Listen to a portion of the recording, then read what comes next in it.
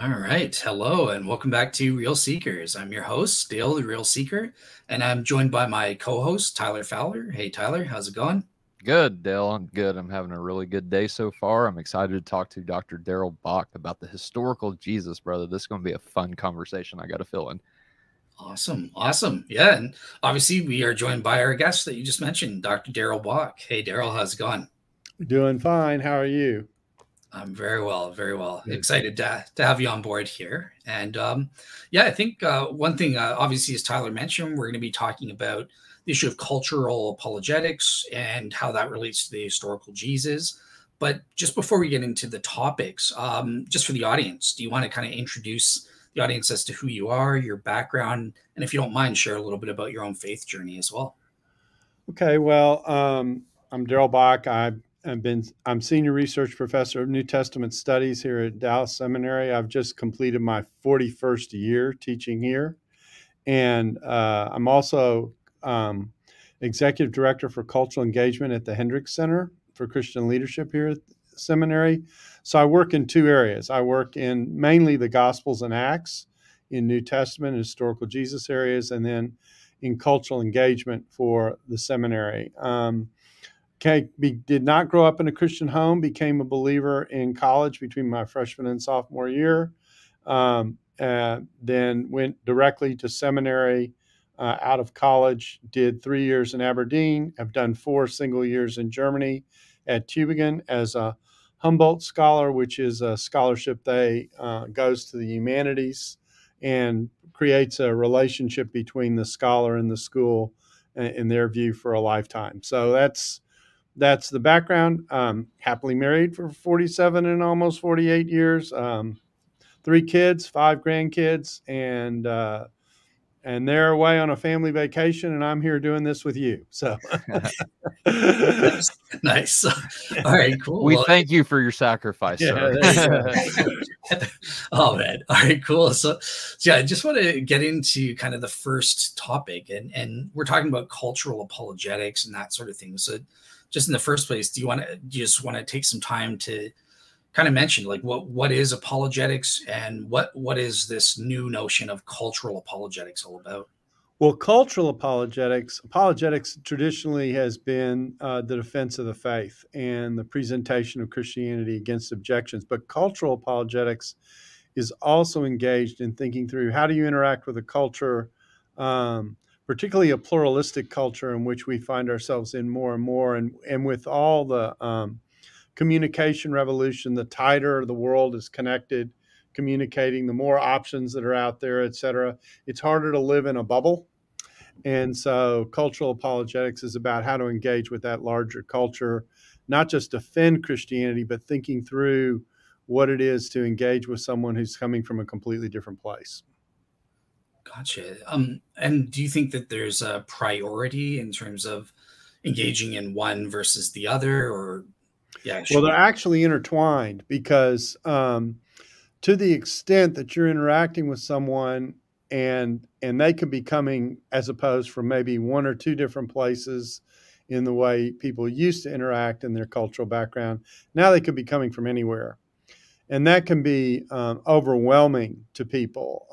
All the options, all the worldviews, not just Judaism or Islam, but Eastern religions, put that in the mix, et cetera. I mean, the variety of forms of secularism, atheism, all the isms that are out there. I mean, by the time you're all done, you say, man, I'm going to go through a cafeteria and see what I say. The modern world is like a Middle Eastern bazaar. So it's like a big Middle Eastern mall. And there are lots of booths in the bazaar, and some of the booths are pretty bizarre. And so, in the midst of that, you've got this huge variety that you have to interact with. So, how do you do that, and how do you do that well? That's the challenge of cultural apologetics. Gotcha. Yeah, I think you kind of already answered my next question, but I'll just throw it to you anyways before I give it over to Tyler. But it's an objection that I've heard against cultural apologetics from I think from an atheist, and he was trying to say like, well, look, by doing cultural apologetics, you're totally neglecting the individuals. The purpose of apologetics is to convince individuals and defend the faith for them. So I don't know if you've heard any of those. That shows a total lack of understanding of the way cultural apologetics works, because part of cultural apologetics is saying my first responsibility is to get a spiritual GPS reading on where the other person is, which means asking them questions about how they see life, the way in which they put it together, et cetera. So you're actually getting an individualized map of how this person is putting their world together, how they see the world, how they see their own identity, et cetera. And then you respond accordingly, as opposed to going in with a blueprint that you just lay over the person no matter where they're coming from. Gotcha. Awesome. Yeah, Tyler, I'll just get your quick take on cultural apologetics and then turn it over to you if you have questions for Darrell. No, I mean, this is my first time really hearing the terminology of cultural apologetics. I've studied apologetics for a little bit now. I mean, not super long, maybe a hard study for the last year. But no, this is something that's brand new to me, Dale. Yeah, I think that traditionally cultural apologetics has been about what you know and what's in your head. And I tell people, well, really the key to most engagement is not just what's going on in your head, but relationally what's happening and how to connect relationally. And that's where the culture comes in. That's where the formation of the person you're interacting with comes in. Apologetics has tended to focus on what I know, but what cultural apologetics is also focused on is where the other person is coming from and working on a conversation that is aware and knows how to engage with a person who's coming from a different place. So it's kind of a flip of the arrow of the normal focus. Mm-hmm. You need both. And and this is a needed dimension, because if you actually listen to most testimonies from people who did not grow up in the church, what they will say is, I met this person. I like to joke, I met so-and-so, but I don't mean it in the way we normally mean so-and-so. I met so-and-so, and they were just so different from what I was used to. I was curious about what made them tick, and that opened me up to what Christianity was all about, and then the rest of the testimony goes from there. But almost inevitably, when you meet someone who did not grow up in a Christian home, that element is in the testimony somewhere, and that shows a relational connection as being key, as important as anything intellectually that's being offered to the person. Can I ask you a question real quick, Dr. Bock? Do you think the relational aspect is missing in a lot of, say, just online discussions whenever it comes to apologetics? Yeah, well, the online is not built for the relational. I mean, just to put it simply. And so, yes, that is often what's made, because what we do is we limit it to what we think is right, Mm-hmm. and keep the discussion at a content level, and that's not where most conversations are functioning. You build that relational space, especially with Christianity. Christianity is challenging people in terms of where they live and how they go about it, Mm-hmm. and so so that challenge becomes important in showing that relational dimension and making that connection, because the challenge means a person's not going to care about how you challenge them unless they know you care. Yeah. And so that builds that step into the equation. People don't care how much you know until they know how much you care. Yep. So I love that saying, and it's something that our other co-host David, he says a lot, and I think that's, it sounds like the relational aspect missing is what's leading to not very many successful. There seems to be a lot of talking past each other whenever it comes to online discussion, especially. So Exactly. Okay. Yeah. One thing I'd like to ask you, and it actually will be relevant to me personally, because I will admit I suck at the relational aspect. I struggle with that myself. So do you have any kind of tips for people who aren't maybe extroverts or aren't good at that stuff? How can they engage in cultural? Just be a good listener. I mean, it's being a good listener. It's listening not to rebut, but to actually understand and get to know the person, where they're coming from and why they believe what they believe, that kind of thing. I tell people, you may not be able to master 100 different worldviews or approaches to life, but you can ask a question about where a person is coming from and approach it from the standpoint of, my goal is to try and understand your whys and wherefores. I don't necessarily have to agree with those whys and wherefores, but I want to understand where you're coming from. And if you start there, what you're looking for are values that undergird what makes the person tick and how they put life together. And you're looking for values that person may apply in a slightly different way than you do, but that are a basis for a conversation. And then you go from there. All right, cool. All right, cool. So, I'm going to circle back to the cultural apologetics, but before we get to that, I want to switch gears to the issue of the historical Jesus in particular, and learn the facts and the intellectual stuff about that. So let's start out. Okay, the historical Jesus. Um, who is that, and how do we know as historians or biblical scholars that there even was a historical Jesus? Because there are unfortunately a lot of mythicists out there today. So. Well, there are a lot of mythicists out there that make a lot of noise, but most people who know anything about ancient history believe that Jesus certainly existed and that he was a figure who must have had some impact to generate something called the church. It didn't, it didn't. There's no such thing as the church ex nihilo, the church out of nothing. So, so yeah. And then we have testimony beyond Christians in the first century about who Jesus was. Josephus, Suetonius, Tacitus all refer to this figure in one way or another. And so most classical scholars will tell you that classical scholars don't have any doubt that Jesus existed. There can be a lot of discussion about what he did and said and taught. And the historical Jesus discussion basically says we can't always be sure about what the Bible is telling us. So let's pursue Jesus and what we can know about him in the best, neutral is probably not the right word, but in the best historically constructed way we can, while being somewhat skeptical about the way the Bible handles Jesus. So how do we get beyond that? And it was founded in the latter part of the 18th century. It was founded by skeptics, but there frankly is a lot that can be learned in how to make arguments that don't depend strictly on an inspirational argument about the Bible in order to talk about who Jesus is. So conservatives have entered in on that basis and actually have ended up offering a lot. There have been traditionally discussed, there are three phases of historical Jesus discussion. That's probably an oversimplification, but in the first phase, it was separating out on a naturalist worldview what we can know about Jesus. That's obviously flawed in light of some of the claims that the Bible makes.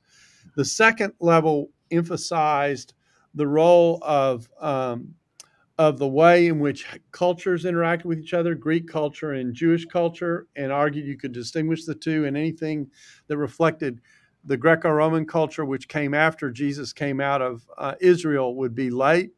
That division doesn't work. The Dead Sea Scrolls showed that. So that died, although some of the second questers still exist. And the third quest said, the place to start with Jesus, understand him in his Jesus background. And that is still where historical Jesus work is done today, is in making sense out of the Jewish background, of understanding how that works. There's also been debate about how do you try and substantiate what's in the Bible. Multiple attestation, where you get the same story told from two different angles, from two different sources. It's like the principle in journalism that says if you have two sources, you can print a story. Things like that sometimes get used, although that has become its own debate today as well. Gotcha. Okay. I want to turn it to Tyler because you mentioned some sources and that we have extra biblical sources, but a lot of skeptics are actually shocked to find out that, believe it or not, even secularist Bart Ehrman, for goodness sakes, the Gospels are our best sources. The New Testament is our best sources, even for secular historians. And Tyler, I know you're going to be working on a documentary down the line. Do you have any questions about the New Testament as a source for the historical Jesus for Darrell? Not so much about the New Testament. I do have a question about extra biblical literature. So I'm reading a book by Lee Martin McDonald about the canon of Scripture, his new edition of the formation of the Old and New Testament canon of Scripture.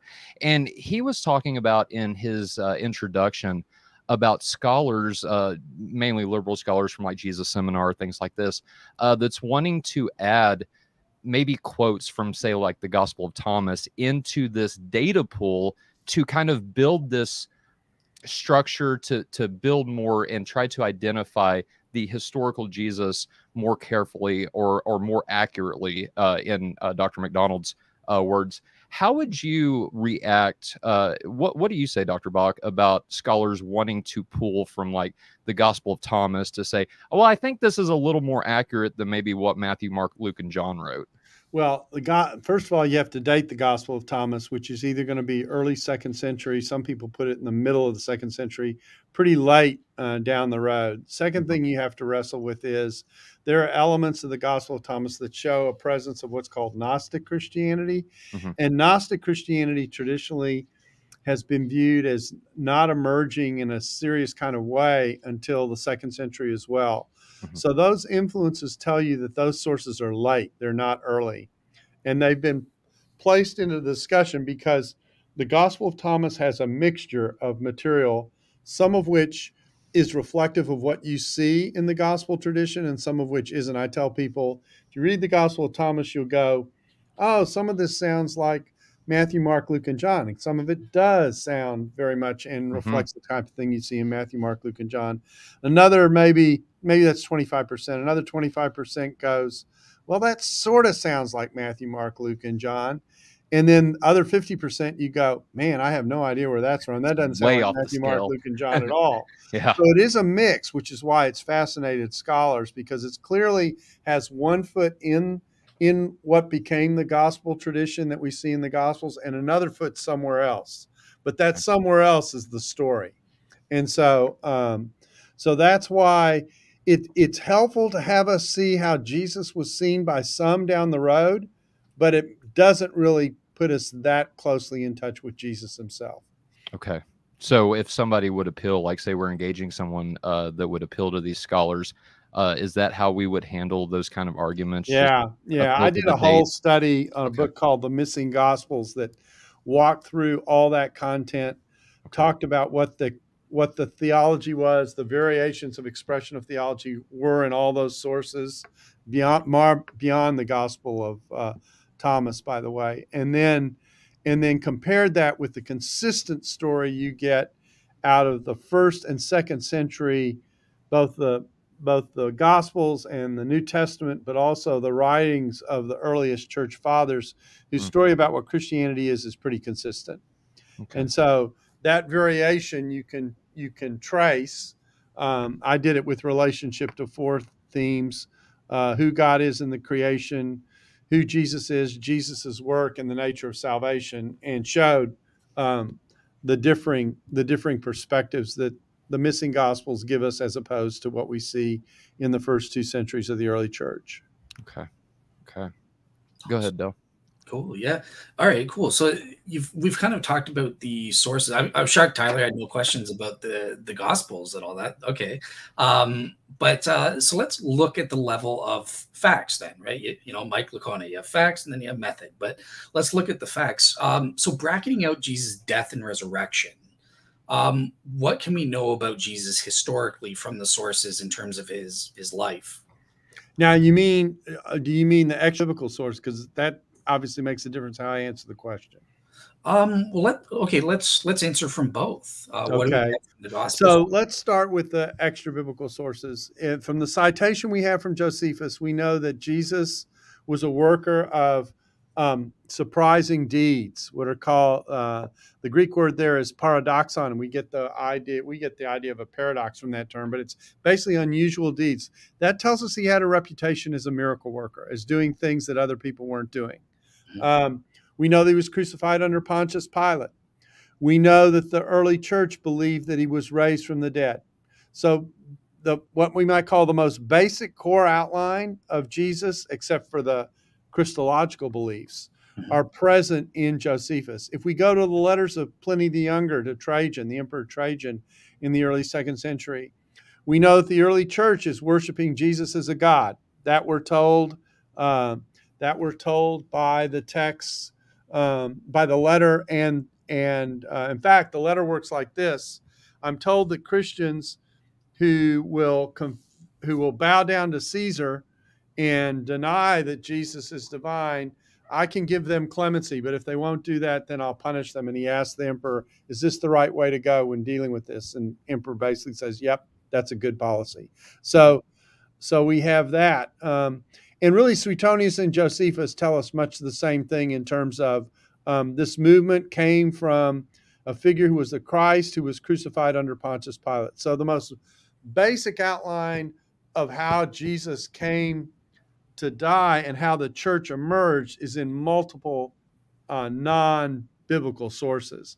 The biblical sources, of course, tell us Jesus did have this ministry of miraculous activity. They also obviously stress the uniqueness of what Jesus is and how he got into trouble with the Jewish leadership, which explains how is it that he ended up on a cross? How is it that a Galilean, how can I say this, that an average Galilean religious teacher ended up on a cross for sedition, which is he was crucified for sedition by Rome.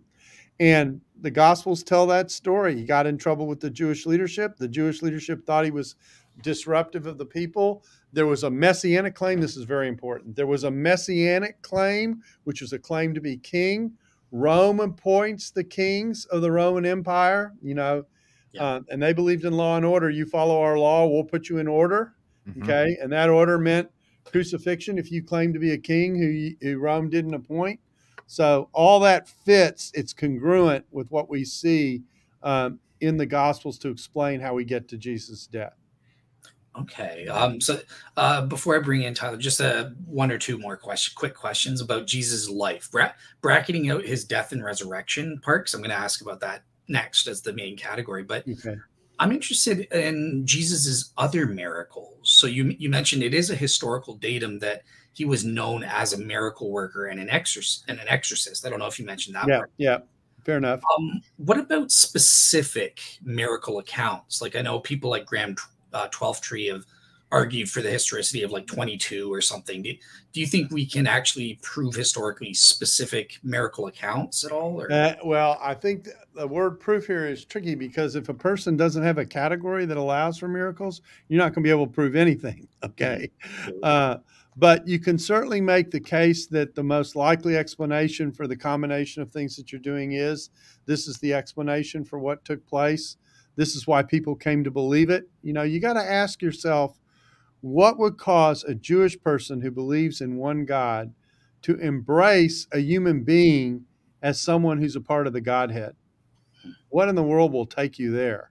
And something's got to do it that reflects the pressure of a set of activities and beliefs that would push someone in that direction. And the Gospels do tell that story. I mean, when Jesus calms the winds and the waves, the line at the end of the passage, who calms the winds and the waves that they obey him? And they've got the Psalms in the background where God's the one who's in control of creation, that kind of thing. When Jesus forgives sins, as he does with the paralytic, and he asked the question, what's easier to say, your sins are forgiven or get up and walk? He ties something you can't see forgiveness of sins, to something you can see. And so when the guy gets up and walks, he says, in order that you might know that the Son of Man has authority on earth to forgive sins, I say to you, get up and walk. So when the paralytic gets up and walks, he isn't just walking, he's testifying to the fact that God has shown that Jesus has the authority to forgive sins. And so you've got those kinds of things. You've got the healing on the Sabbath in John 9, where the blind man basically says, God isn't supposed to help someone who's a sinner who's violating the Sabbath. So how'd this happen? And how'd this happen in this way? So those are all designed to push against kind of what I call the glass ceiling of Christology and have people see from the earth up who Jesus is and to crash through that glass ceiling and say, he must be tied to heaven in one way or another. Gotcha. So you kind of answered my second question a little bit, because I was going to ask about the earliest Christology and how you think that kind of developed. Like, obviously, what was Peter right from the beginning? Yep, we've got the full Trinity, the Nicene Creed in my head. Or is there a process of development? Or how do you see that as well? No, I think it emerged from the life and ministry of Jesus, and they were dealing with that. I'm going to warn you, they're doing some construction in the building here, so you may be hearing some noises in the background. I hear them waking up, so I'm nervous about how noisy it's going to get. No problem. We're flexible. So okay. I see Tyler here. He's anxious to go. So over to you. Do you have any questions related to I just have to say, Dell, I love this topic. I really do. So I do have a couple questions. So I'm not sure you probably are, but are you familiar with Dr. Alan Segal's work on the two powers in heaven? Yes, Okay. absolutely. Does that give the background for the disciples understanding exactly who Jesus is? I'm sure he explains it to them, in more detail. We get that in the Gospels. But does that concept that Dr. Segal really did a good job, I think, showing that this concept is in first century Judaism? Is that really what lays the background for the disciples to be able to accept that Jesus is God in the flesh? Yeah, there's a little bit of that certainly what it does is it opens up the possibility of thinking that way. Okay. And so that's what you're seeing is the possibility of Jesus being thought of as this second power in heaven who's assisting God in the things that need to be done in order to save and deliver people. The picture of the Son of Man in Enoch is one example of that figure. And of Mm-hmm. course, Son of Man is Jesus's favorite name for himself. Mm-hmm. Mm-hmm. Yeah, you get that concept, the Son of Man figure, really in Daniel, and from my surprise, in First Enoch, like you had just said. I think the two really go hand in hand. Whenever you take all of Second Temple Judaism as a bigger picture and say these were the texts that were kind of influencing, Jesus and the disciples at the time. But my second question is, so going back to texts like Josephus, I've heard, and this accusation has kind of been brought up to me more than a few times over the past, I'm going to say, year now. But what do we do whenever somebody, so kind of going back to the cultural apologetic thing, what's our answer for if somebody asks us about or just demands that these writings about Jesus, say in Josephus, Tacitus, Pliny, they're just Christian interpolations that stemmed later on down the road? How do we deal with that Well, in exactly? the Josephus citation, there is a side remark coming a couple of chapters later Mm-hmm. about James being killed, who was the half brother of the Lord, a half Mm-hmm. brother of the so-called Christ. Mm-hmm. That remark makes absolutely no sense unless he's talked about who Jesus claiming to be the Christ is. Right. So one passage refracts back on the other and tells you something. Josephus said something about this earlier. Mm-hmm. So that tells you that's not. There are Christian interpolations in the version of Josephus that we have.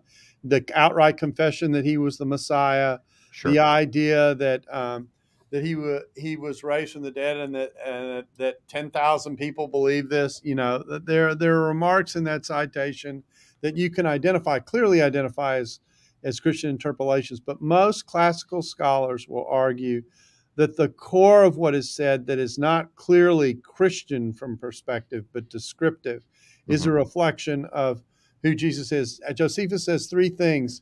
It introduces Jesus as a man, and then the interpolation says, if it's wise to call him a man, in other words, the suggestion that he could be something more, the confession that he's the Christ, and then this kind of praise thing that emerges as they're discussing the claim of resurrection or the claim of being alive. So those three things are clearly Christian interpolations in the Josephus citation. I'm not aware of anyone who thinks that anything in Pliny is a Christian interpolation, at least who takes that seriously. He's describing what churches are doing in the second century. The allusion in Tacitus to the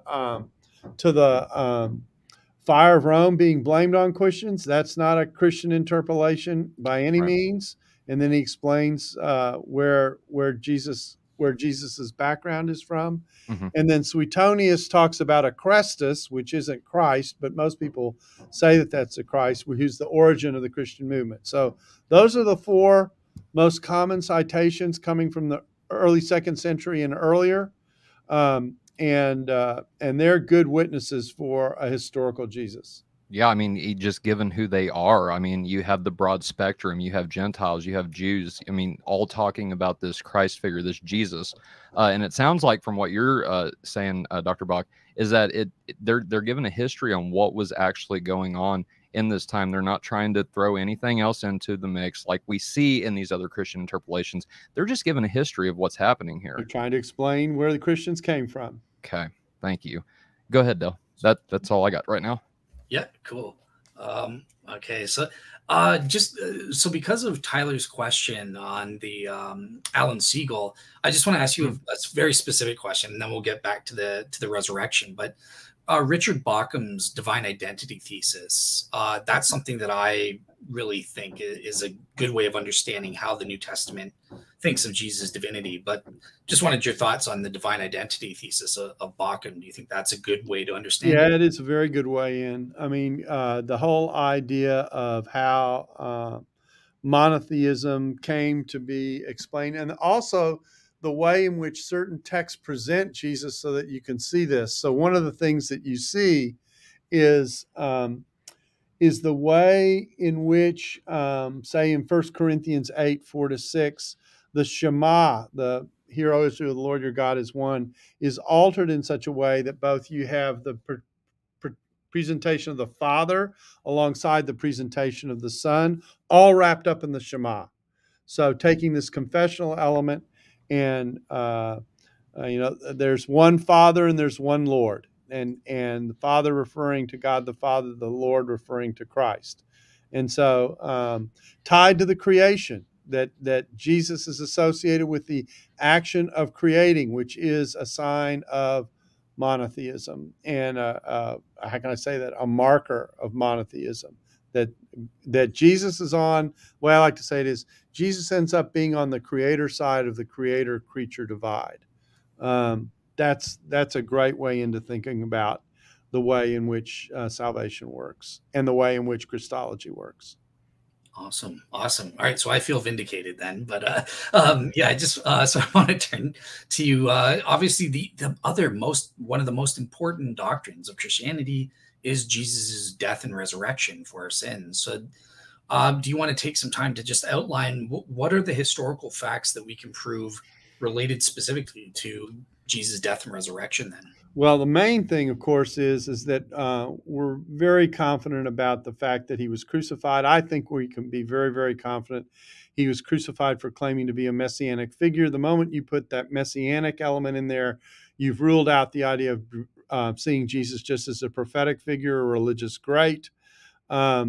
You've got the emphasis in all the early confessions about Jesus being at the right hand of God, which is a way of talking about resurrection and the result of resurrection, etc. So that's important. I like to joke that Jesus at his final trial, when he talked about being at the right hand of God, said, "You may have me on trial here, but one day I'll be your judge, and you can write me at www.righthandofgod.com."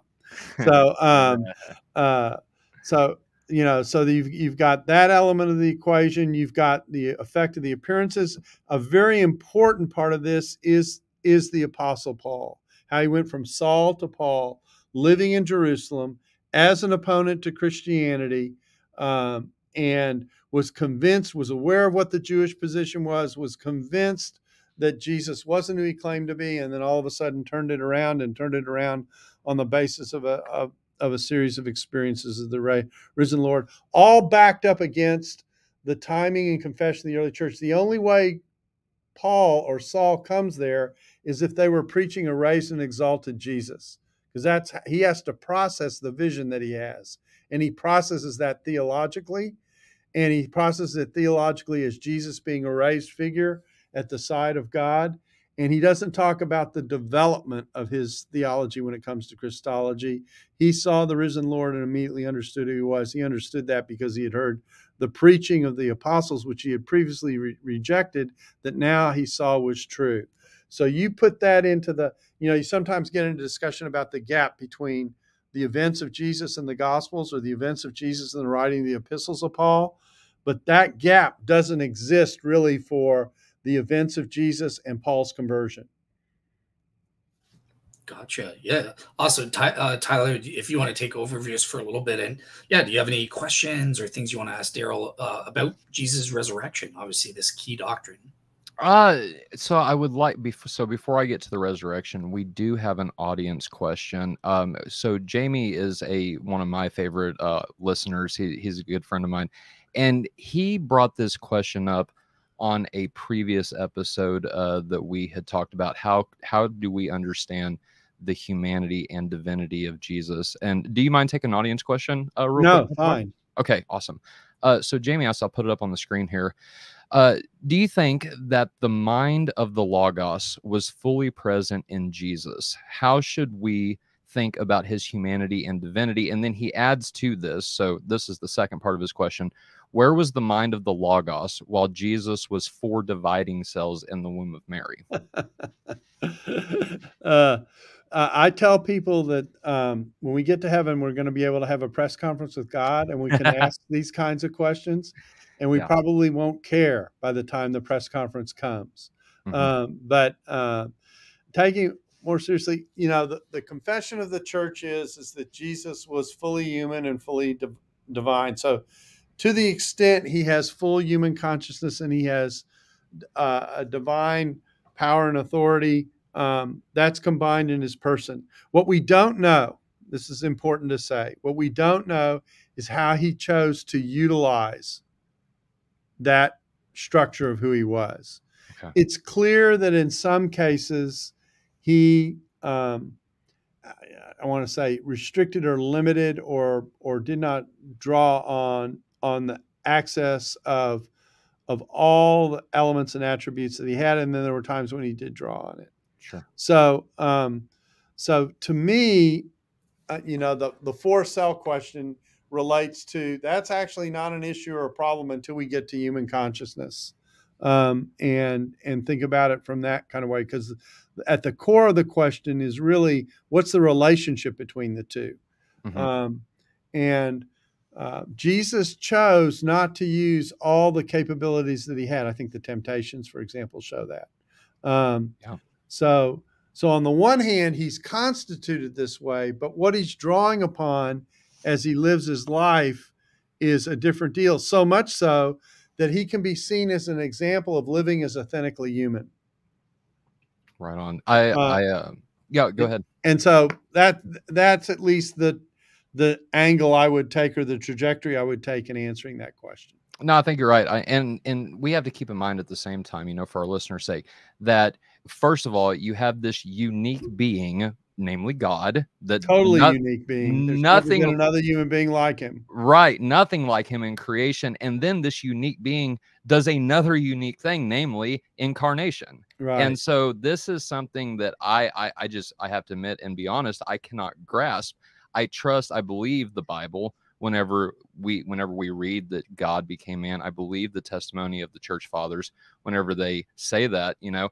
And can I understand it? Can I comprehend it? Yes. Can I understand it fully? Absolutely not. And so the dynamics are what we don't understand. We can understand the categories and the claim, right?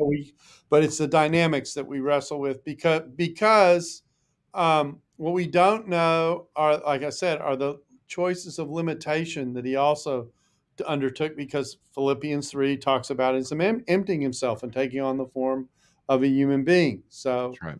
He clearly has the authority of God and exercises that authority. He clearly has access to the power of God when he chooses to use it, that kind of thing. But what that means across the board there, I mean, you know, it's the question the Muslims ask, you know, how can God die? You know, it's a good question. And that's because of the way in which, I mean, obviously he's alive. He's alive even in his human death. Okay. But he's also really dead as a human and buried. So yeah, that would be the way I would go at it. So that's, I think you floored Jamie. Actually, I know you did, because he said that. So I'm floored. Thank you for the thoughtful response. And so we really appreciate that. Dr. Bock, as far as the resurrection goes, I'm trying to think of something good, Dell, but I'm not coming up with anything, my friend. I'm having a blank Tyler moment. So if you want to, I see your back. If you want to, here's where I let me make this point about the resurrection, because it's one that's often not made. Okay. And it's about Easter. You know, on Easter we go in and of course the pastor comes out at the beginning of Easter and he'll say to the crowd, "He is risen." Of course, what does the crowd say back? He is risen indeed. He's risen indeed. So we make resurrection about the fact that there's life after death and Jesus is alive. Okay? There's actually more to it than that. It's actually God's vote in the dispute about what put Jesus on the cross. There are two views about who Jesus is when he hangs on the cross. There's the Jewish leadership view and or the Roman view that says He either blasphemed or he claimed to be a king and he isn't. Okay, that's one side. The other is, I am God's son and I am at the middle of God's kingdom. That's the other view. So how are you going to sort out that dispute? The resurrection is God's vote in that dispute. The resurrection is the vindication of Jesus's claims about himself. So not only is it that there's life after death and we're going to live with Jesus one day, but there's also the vindication of who Jesus is. And I think we under-preach that on Easter. And it's actually probably the most important point, because the other point that we're making doesn't function without that point. Right. Right. So is that what Paul then means in Romans 1, I think it's verse 4, that he was declared Son of God in power by the resurrection of the dead? Literal language is he was horizoned as the Son of God. Okay. In other words, he was marked out as God. A horizon is a marker that tells you this is the end of the earth and this is the beginning of heaven. Right. All right. So he was horizoned as the Son of God. Wow. In power as a result of the resurrection. Yeah. I've got a few questions here. Definitely. Oh, were you done, Tyler? Or? Yeah. Go ahead. All right, cool. So let me be a little bit of a smart aleck here and bring back in cultural apologetics to this question. Dale, you remember what happened last time you did that? I'm just kidding. Right. So let me up. How do we apply cultural apologetics to the evidence of the resurrection? Do you present the evidence and case for the resurrection differently depending on who you're talking to? What's your take on that? Well, let me back up and take another step in this direction, because all apologetics, as is all evangelism, is creating categories that people currently don't have when you start that conversation. And this is what I mean. The moment I walk into the room and present Jesus as divine and human simultaneously, what I'm basically saying to a person, and particularly imagine a person who doesn't grow up in a Christian home, okay? Or never darkened the door of a church. And you're sitting here saying, there is one human being in the existence of all human beings across all time who has been both human and divine, which is a nice way of saying this is a pretty unique category. Okay, just make the pretty unique category. All right, you're already climbing uphill. So how do you create that category for people? How do you get them to think about that, the category that's being, if you're dealing with someone who doesn't have association with the church, doesn't believe in God, you say God says, the Bible says, or you're made in the image of God, what have you communicated to them, given where they are? Good question. So all your engagement is designed to raise the possibility of thinking about creating categories that people currently don't possess.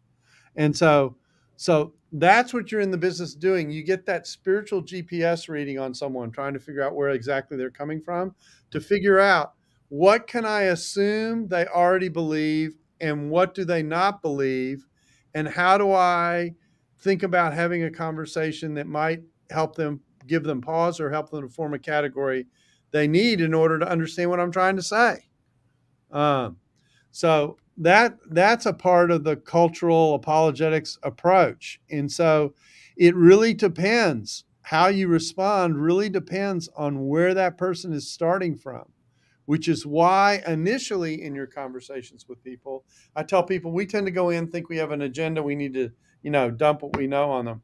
No, the starting point is to actually sit down and do some pretty serious question asking and listening to find out where they are. And then you can know kind of what approach may or may not be the best way in to have a conversation and to talk about the things that are a part of sharing the gospel. But your initial challenge, I like to joke with this with the language from Mission Impossible, your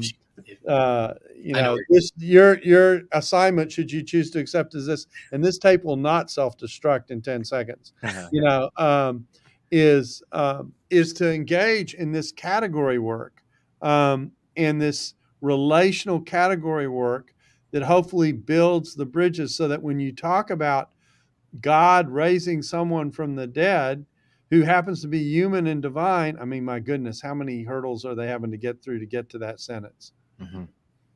All right, awesome. My next question, this might be something that you hinted at, where you're talking about how it was a vindication of God. So I kind of I think, look, if we can demonstrate on a balance of probabilities that Jesus did probably rise from the dead, and therefore that authenticates Christianity, I think that we can actually get two arguments for Christianity, not just one. So we have the event, the resurrection, but using Mike Lacona's, he has his 6 arguments that Jesus predicted in advance he would be vindicated by God or supernaturally. So this is kind of an extraordinary fulfillment of like a prophecy as well. Do you think that, so the way I phrased it in my previous blog, do you think that this is double warrant, or am I, as George? Well, what the second argument does is it allows you to loop back to the value and credibility of the scripture. Okay. So what it allows you to do is to bring in, if I can say it this way, more resources into the conversation. And that's very, very helpful. Gotcha. So, but you don't think we can use it as double warrant, like we? Well, you can, okay. But my point is the payoff of that is that now you're dealing with, and this is one of the reasons why we think we can trust scriptures, because it tells us this story, and it's not doing it on refraction; it's doing it in anticipation. Awesome. All right, cool. And last question, Tyler, I will give it to you for your questions next. This is another one that you might not get all the time, but obviously you were originally, I contacted you about a show on the Shroud of Turin. So do you want to just give your general take, whether you're a skeptic? Yeah, to be honest, I'm pretty skeptical about the Shroud of Turin.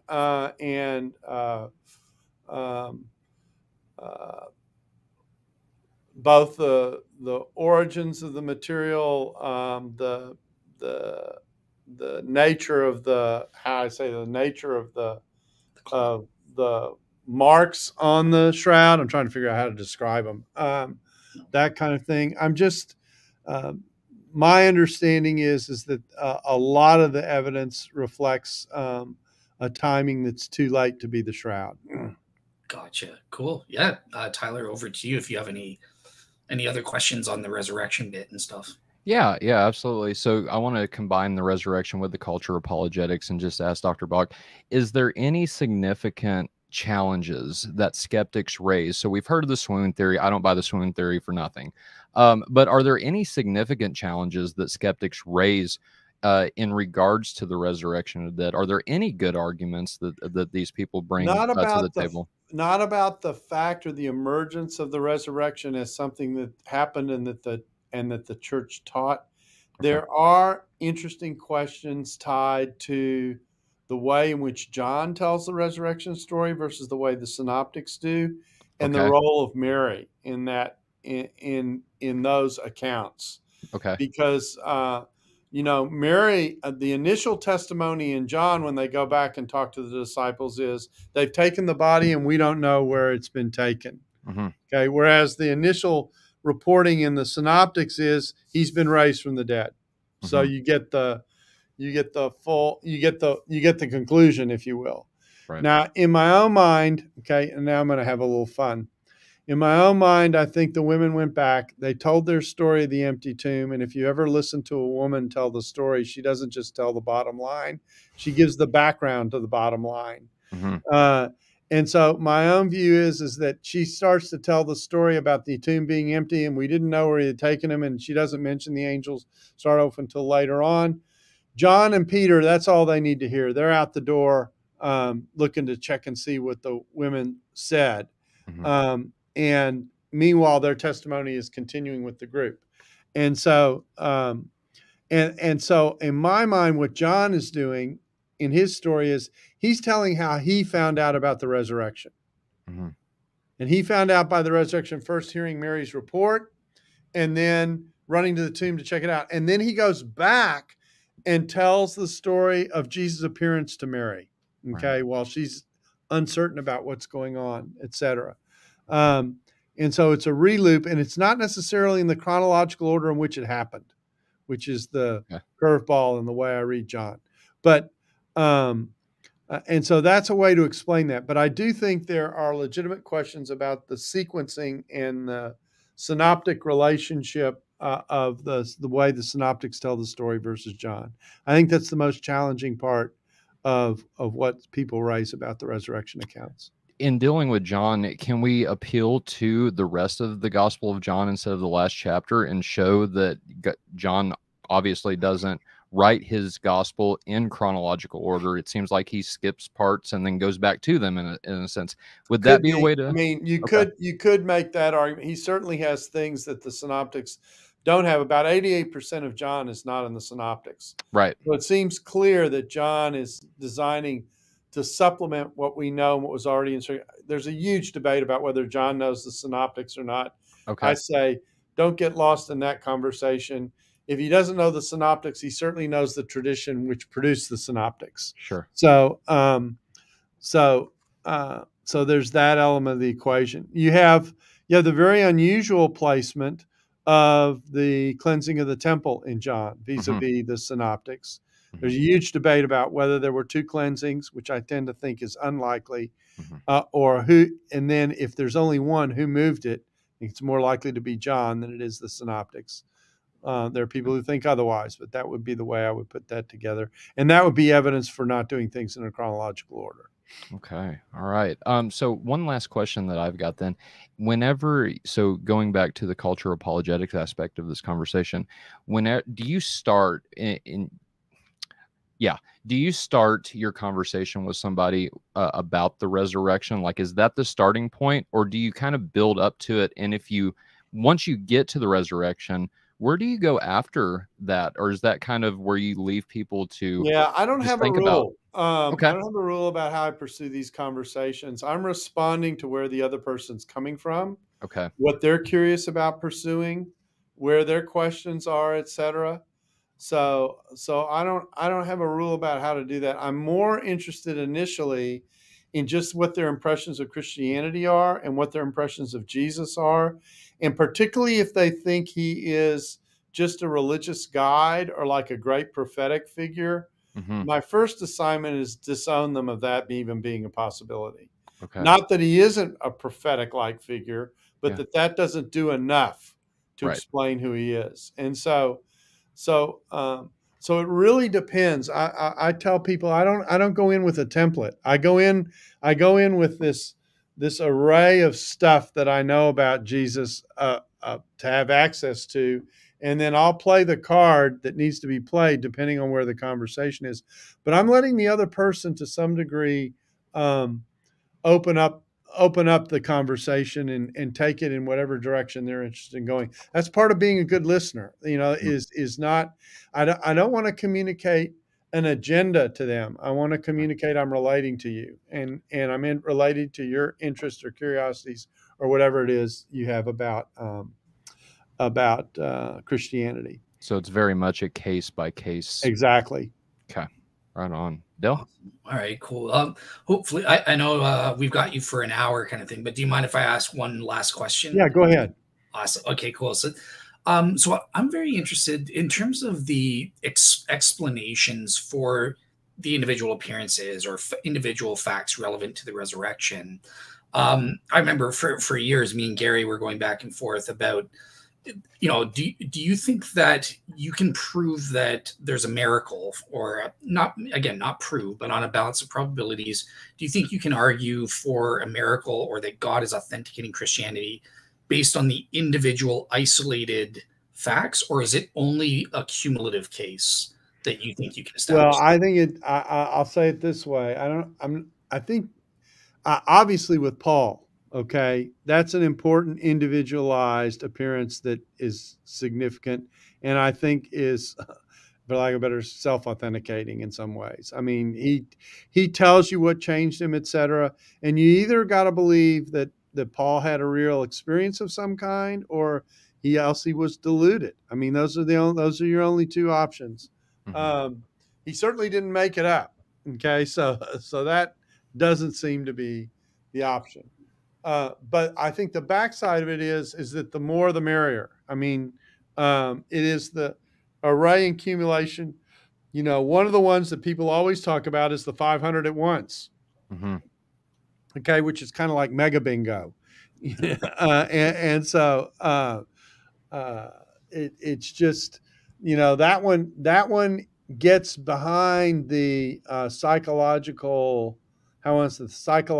induced experience people create, or the Yes, hysteria. conceptual suggestive situation. That's something that's much more of a challenge to just dismiss. So of the ones that we hear about, that one is in many ways among the more interesting ones. Awesome. All right, cool. All Well, right. yeah, just want to say thank you so much. We are at the hour mark and stuff. I hope you enjoyed your time on your No, end. absolutely.